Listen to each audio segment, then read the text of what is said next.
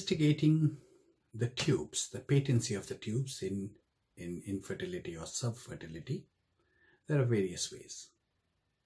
The tubes are important. The fallopian tubes, which are the two tubes that come out from the corners of the womb inside the tummy, because it's in the fallopian tubes that the sperm that travels up through the neck of the womb, through the womb into the tubes, and the egg travels from the ovaries into the tubes, and the fertilization takes place inside the tube, after which the embryo or the zygote and the embryo goes into the womb and then starts developing there.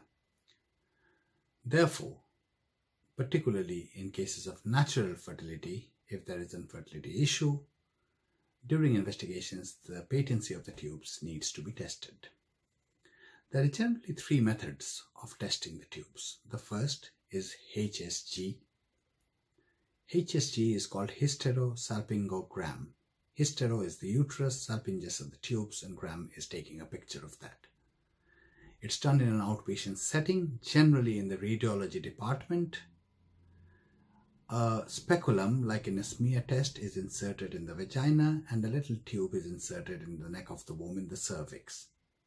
A little dye is pushed through the cervix and a series of x-rays are taken. It can be a little uncomfortable, but most women do tolerate it quite well. Hycosi, on the other hand, is done generally by fertility specialists, gynecologists, and again a speculum is inserted, a little plastic tube is inserted inside the cervix, and a dye is inserted, and an ultrasound scan is done at the same time.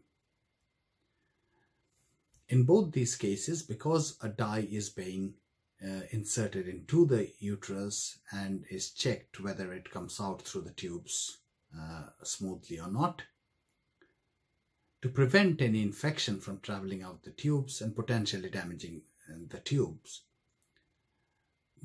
women ideally should be screened for existing infections, and an antibiotic should be given as a precaution.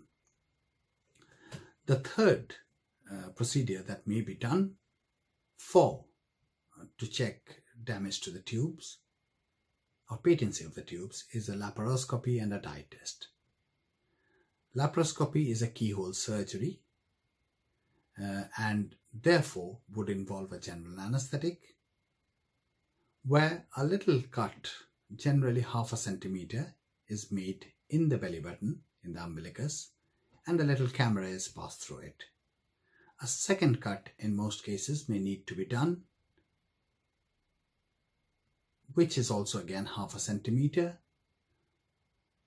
through which one can inspect the organs in the tummy, and a dye called methylene blue, a blue dye is passed through the cervix from below, which then travels up the tube and spills into the tummy and is checked and inspected from the top.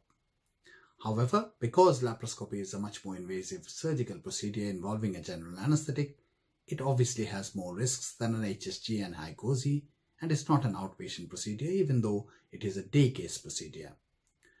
Because of that, it is reserved for women where a pathology or a condition is suspected inside the tummy, and in particular if that can be treated at the same time.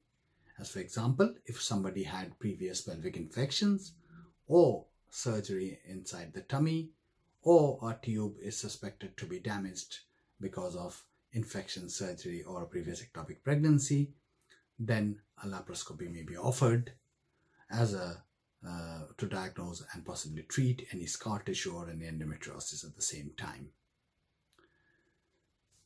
And again, if there is tubal damage, then further treatment may be discussed, which may occasionally include tubal surgery, but in many cases possibly will be IVF.